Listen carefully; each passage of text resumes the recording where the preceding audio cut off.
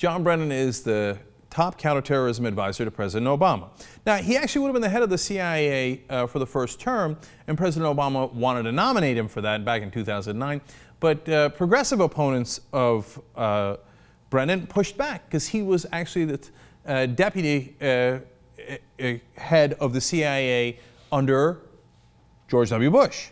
Now, and under George W. Bush, he defended torture. Now, he says he wasn't involved. I know, I'm sure you weren't. But in 2007, there's a very strong quote by him saying, these are the tactics we needed to use, and by the way, these guys were terrorists who did 9/11, they killed 3,000 American citizens, basically saying they had it coming. So that was troubling, and he supported a lot of the Bush administration principles on the war on terror, which were, you know, renditions and all the dark side stuff that Dick Cheney kept talking about. So why in the world would you pick that guy? Well, that's because we didn't know it at the time, but that's what President Obama does day in and day out. He's like, all right, who is the strongest right-winger we have? Okay, great. Like at the head of the DEA is a former Bush appointee who's a radical right-winger. That's why they've done all those drug dispensary raids. And I can give you 100 examples. But Brennan is a great example of that.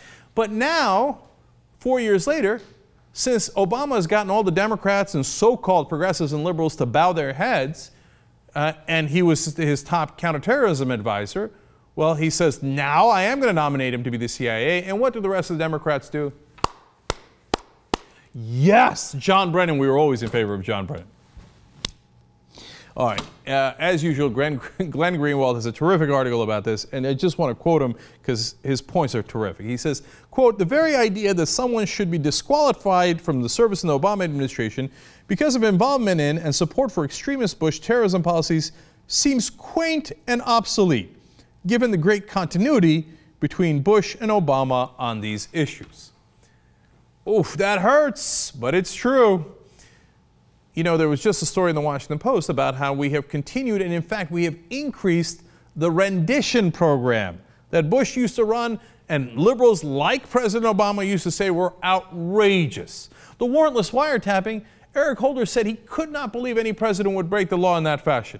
Now, Eric Holder is in charge of warrantless wiretapping as the Attorney General, and the list goes on and on. So since Obama's taken almost all of the Bush policies, and by the way, the one policy he's supposed to be against was torture. Now, of course, nobody ever got punished for that.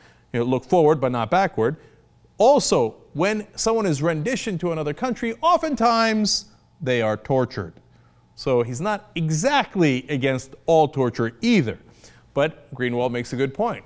Like, after Bush and Obama has been the same, you realize it makes perfect sense that Obama would pick Bush's main guy on the war on terror, Brennan, because that's the policies he does. Glenn continues. Brennan is merely a symptom of Obama's own extremism in these areas, not a cause.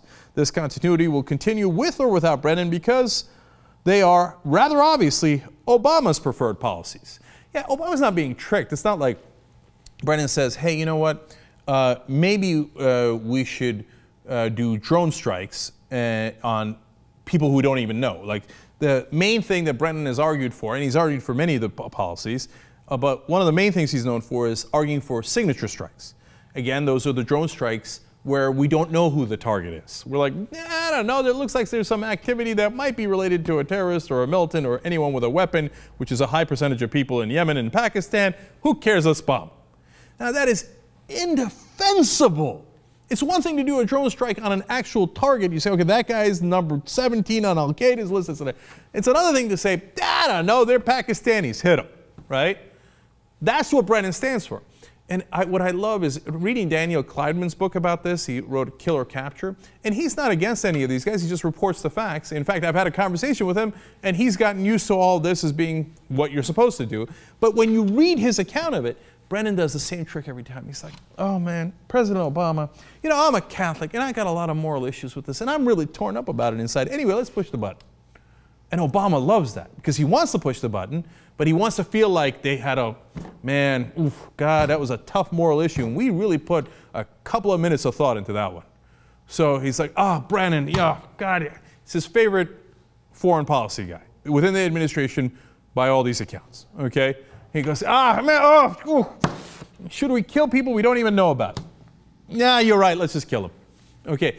How about U.S. citizens? Should we execute them without a trial? Oh, man, Brennan's torn up about that one, too. But guess what? He votes yes, and so does Obama.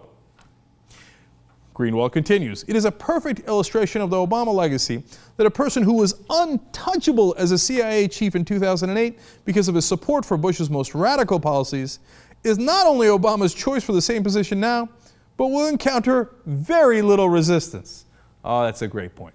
That's where the Democrats bow their heads and they go, well, if Obama does signature strikes and Obama does renditions and Obama does warrantless wiretapping, then I must be in favor of it. What a wonderful, swell, progressive position. Finally, Greenwald says, within this change, one finds one of the most significant aspects of the Obama presidency, his conversion of what were once highly contentious right-wing policies into harmonious dogma of the DC bipartisan consensus. All these points were devastating, but that's the most devastating one, because before it was radical when Bush did it, and at least half the country and one of the major political parties were opposed to it. Now that Obama's doing it, everybody bows their head, everybody agrees, Democrats and Republicans. Who cares about people's rights? We will do indefinite detentions, and now with the National Defense Authorization Act, possibly of U.S. citizens on U.S. soil, we will take away your rights, your Fourth Amendment rights through warrantless wiretapping and all of the other abuses, and it will not be frowned upon as Brennan is nominated to be the head of the CIA and will certainly be confirmed. It is celebrated. This is what Obama has brought you. Now, if you don't know any of this, you wonder why do they hate Obama so much? We don't hate Obama. We're just telling you what he did, right? And I argued for him back in 2008, and I voted for him. I don't hate the guy. I wish he'd do much better. From time to time, I'm foolish enough to have a tiny bit of hope. And then that hope is beaten out of me every single time. This is what he does. This is what he stands for. You shall know him by his works. And Brennan is one of his top works.